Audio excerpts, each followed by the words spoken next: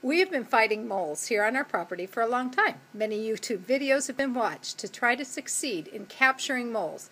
Now I would actually like to introduce you to the genuine mole master, Joseph Zarelli.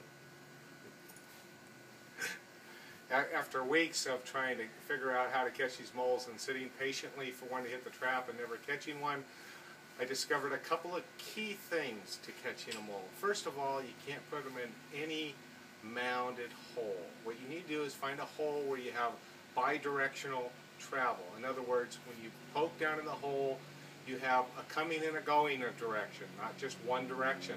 When you find a hole that is regularly used and piled, that goes two different directions, trap in both directions. If it's been used freshly and that hole goes in both directions and you trap in both directions, I guarantee you a mole.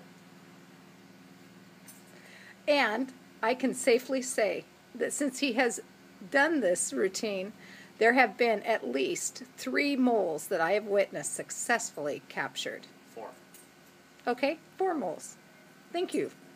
Now, for all you who are searching for those moles, contact Joseph Zarelli. He'll tell you just how to get them.